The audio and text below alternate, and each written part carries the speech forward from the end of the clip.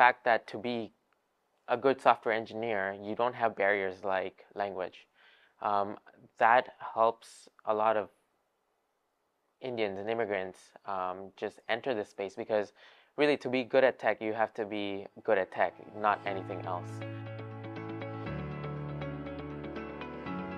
Hello everybody, Marunam Adit. I did move here when I was very young, but some of the earliest memories I have are around close family and friends, like a large family, enjoying festivals, enjoying, the local life. Coming to Canada was a planned move for my parents. Although it was much harder back when they moved, we didn't have things like Uber that makes it easier to travel. We didn't have things like DoorDash that makes it easier to get food delivery. My personal earliest challenges were getting used to the English language.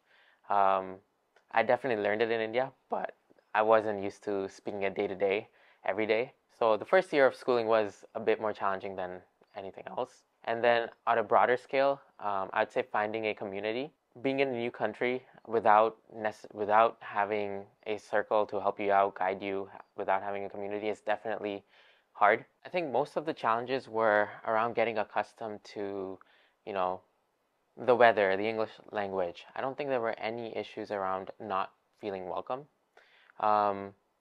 Finding an initial network or circle for myself, finding friends, and for my parents finding other families. I think that definitely helped. Most of my network today, it's very broad. All of my friends are from different parts of the world, some from Europe, some from Asia, some from United States.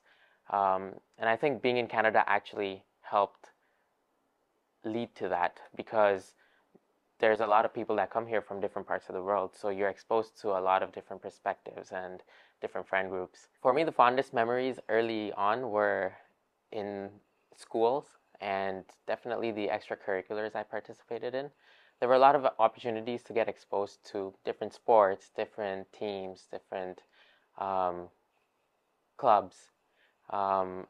My favorite was probably getting involved with robotics very early on and learning how to program very early on. And I think that eventually led me down the path to becoming a software engineer and getting very involved in the tech space. It's a pretty big program called First Robotics, and the best part about it was finding like-minded individuals who like building things, who like tinkering things. And so I had a tight-knit group of 10 to 20 friends.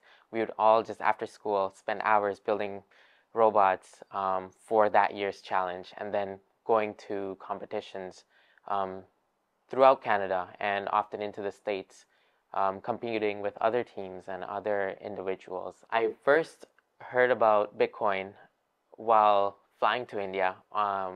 There was a magazine that the airlines provided called Popular Science, and I was flipping through it and I was reading about Bitcoin. I didn't get it then. A couple of years later, in my freshman year of college, someone shared the Ethereum white paper, and I also didn't understand it then. But eventually, I got curious and I looked into the technology. I started tinkering. I started building Web3 protocols, programming in the space, and that's what got me into the weeds of the technologies and realized it's a area that I care about and I want to build in. Looking back, I'd worked in big data a lot, and when you realize the blockchain is basically a publicly available data set, you realize there's a lot of incredible insights you could pull out. So that was the angle that I wanted to come into the space at, helping make what's happening on the blockchain understandable, helping take what's happening and that's hard for regular users to realize, making that readable for the average person. That's what I particularly found to be a barrier in the space, and it's an area that I thought I could contribute to because of my previous experience working in big tech on large data. Moving down to Seattle to work at Microsoft was a great experience. I spent about 3 years there, made a lot of new friends. It's funny because looking back, that work directly influenced the kind of work that I'm doing in the Web3 space now. There are many Indians that are in the tech space, and I think that is just a very pragmatic approach of building or getting opportunities that can lead to a good life. For a lot of immigrants, tech is the perfect opportunity because it provides financial stability. So at Blockscope, we're building Web3 tools to make what's happening on the blockchain readable, understandable by everyday users. It's crazy to think that it's been a decade and still some of the most primitive tools that we take for granted today aren't available in the Web3 space. Let me give you an example. Whenever funds get moved to your bank account, you probably get an email, a notification, or something like that. In the current state of Web3 and blockchain technologies, most people actually don't get notified when funds move to their wallet or their accounts and move out.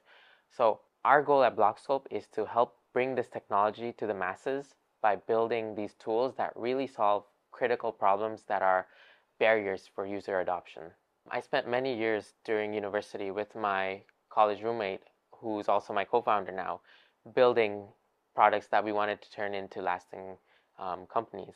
When we got involved in the Web3 space, we realized there's very pressing problems that our particular background in big data, in technologies could help solve.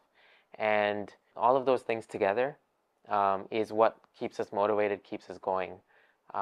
Realizing that the solutions that we build actually help solve problems for real users. Looking back over the last year, we've definitely benefited a lot by getting involved in the different communities in and around Toronto that, are made up of individuals that are pro-blockchain, that are interested in this technology.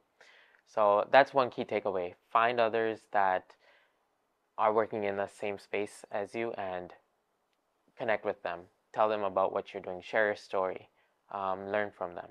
Often uncertainty about if this tech is here to stay or if it's just a cycle and it'll go away. I think this technology is here to stay. Some form of Web3 and blockchain will be around a very long time. One of my predictions is that next big wave of adoption we get will be driven by a lot of the institutions that are onboarding into this space. From who we work with, from the kind of people we're involved with, we know that there's interest for larger companies to come into the space. I think an added side effect will be a lot more tools, a lot more products, a lot more applications in this space will become safer. Experiencing challenging things and working on hard problems is worth it. It's very rewarding when things work out at the end. And even if they don't, the journey is definitely worth it.